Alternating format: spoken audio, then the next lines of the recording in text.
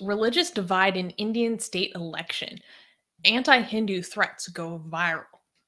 On January 25th, 2022, a video of Samajwadi Party candidate Adil Chowdhury went viral on Twitter when he was seemed to be stating that Muslims will quote unquote take revenge for crimes committed against them. In the video, he encourages Muslims to rally against the current government in the state of Uttar Pradesh. He continued, quote, "Not a single person will be spared, inshallah." BJP spokesperson Amit Malviya shared the video asking if the SP chief Akhilesh Yadav only nominated candidates who were anti-Hindu goons like Adil Chowdhury. Chowdhury's defenders contend that he was not threatening Hindus, as no specific community was mentioned in his statements. When India Today reached out to Chowdhury for further comment, he stated the video was altered by the BJP in an attempt to attack him. SP spokesperson Vineet Bhatnagar told news outlets the video would be investigated to see if it breached the Election Commission's code of conduct. Do we have the video? Oh yeah, go on. Yeah, but it's not in English, so people can find it if they want, but I don't think we should show it. Because I can't, yeah. Anyways, so I thought we should cover this because we have been covering a lot of incitement of violence towards Muslims in India. And this was an incident that was brought to my attention. And it was pretty freaking crazy. When you read his full statements, it's very clear because they've tried to be like, oh, we're not talking about specific communities. But if you read it, it's very clear that he is talking about the Muslim community. Now, the Hindu community. No, but I mean, people are trying to say like he's not talking about like communities in general, but he definitely is. Another contention, or the defenders try to say that, oh, he's not talking about violence against people. He's talking about like the party taking power will be revenge against the current ruling party of Uttar Pradesh, which is obviously the BJP, led by Yogi Adityanath. And really just trying to, he's trying to garner support for the oppressed minorities. He's in taking revenge by gaining power in the government. It's not like a personal thing. What did he say specifically? What was his words? Let me find the source that I found. I'm gonna play the video, not without the audio, just to see if he says the video was altered. Like, was there any cuts in the video? Hold on, I'm gonna mute it. Because he said the video was altered. Well, it's only 30 seconds of the video, so he's probably saying that it didn't include his full comments. Okay, but that's not the same as saying it was altered. Like, you could say it was taken out of context, but altered means that, like, okay, there's no cuts in the video. Yeah, there's no cuts in the video, so it wasn't altered. So he should have been like, if he wanted to make a claim, he should have said it was taken out of context, not altered. Yeah, this video was not altered. So here are some of his comments. Our government will be formed in Uttar Pradesh. We will not spare them. Quote, you all remain tension free. Our government will be formed in Uttar Pradesh. Inshallah, we will not spare them. The way they are carrying out these crimes against us, we will take revenge against all these moves. They, meaning the opposition, will realize their mistakes. They will then think 100 times before harming us. They will fear stepping outside their homes. My brothers, the fight against them is not over yet. And he also was talking about holding the police responsible for like framing people. Okay, that sounds pretty violent. They will fear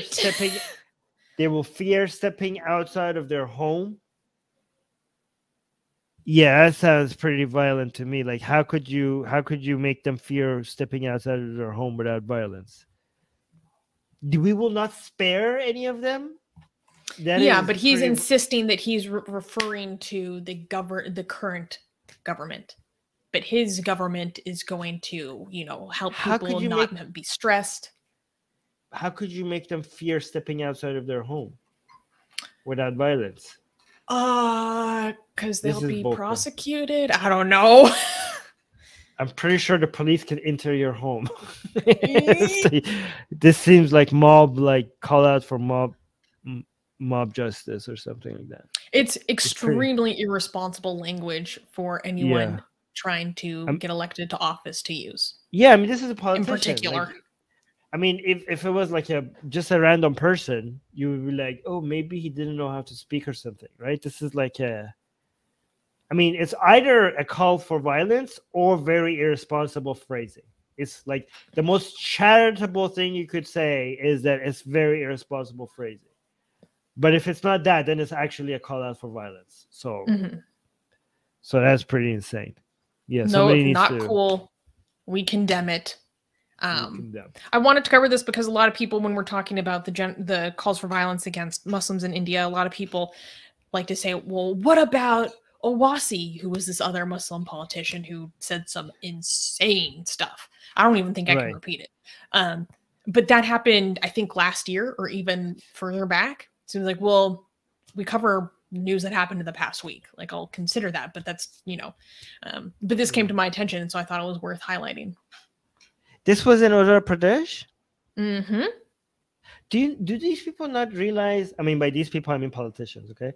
Do these people not realize how, like, he's, like, trying to defend Muslims? Does he not know how difficult he's making life for Muslims in India? Do you know how amazing of a fuel this is for the Hindu nationalists in Uttar Pradesh? Do you know how they're going to use you and the words that you spoke as a way to fearmonger and make all, like, the Hindus be like, look, we're not lying to you. They're trying, this is what their plan is. They're trying to take over this state, right? This is what we're fighting against, right? You're, like, providing exactly everything that these Hindu nationalists need as a way to discriminate against Muslims. So, like, not only is this irresponsible just because it's just very discriminatory against Hindus, it's also discriminatory against Muslims because, like, you're just, like, adding fuel to the fire. Like, god damn it, man, these politicians, they just, like, this is why, like, people don't understand that they're just, like, and the mob that is just takes part in all of this, their lives keep getting worse and worse and worse, while these politicians are just enjoying staying in power because they're using each other's hates, like, they're to make themselves more relevant, right? Like, I don't know how, like, the Muslims and Hindus who are taking part of this, like, collective blaming of each other understand how they're being used and how their lives are going to suffer, and they're not going to pay the price for it. They're just going to get votes out of all of this hate. And your life is going to be, you think like you're defending your motherland or like Mother India or whatever, or the Ummah, or you thinking like you're defending the glory of Islam or stuff. You're just making each other's lives worse. This should be seen as politicians versus both Hindus and Muslims rather than Muslims versus Hindus kind of thing. That's how you should see it. Muslims and Hindu individuals should be like, okay, we're on the same side of this. The politicians are actually using us against each other for their own benefit. So you should see the divide in the people against these politicians. Not all of them, but some of these politicians. But yeah, I think a lot of these politicians actually do know that, but they just use this because it's the most politically expedient. So unfortunately, yeah, I hope, like, I mean, if Muslims and Hindus in India could see that, then they would actually unite with each other against all of this hate mongering. You know what I mean? Dude, like, we're being used for something else. God damn it. We're not, like, we shouldn't actually be. Israelis and Palestinians, Exactly. Yeah, exactly. This is a global problem. Yeah. Yeah, fantastic. Yeah, great example. Great example. Anything you want to highlight in the live chat before we... No, just gossip's going off in the live chat. It's hilarious. Yeah. Atheist Republic needs your help. We've been the target of many legal attacks by Hindu nationalists ever since our founder, Armin Navabi, blasphemed against Hindu deities. We have retained legal counsel to help us defend our access to our community in India. We have started a fundraiser that will help us afford to tackle many legal issues, including judicial harassment and censorship. Whatever you can contribute will go a long ways in helping us in this fight. Link in the description below.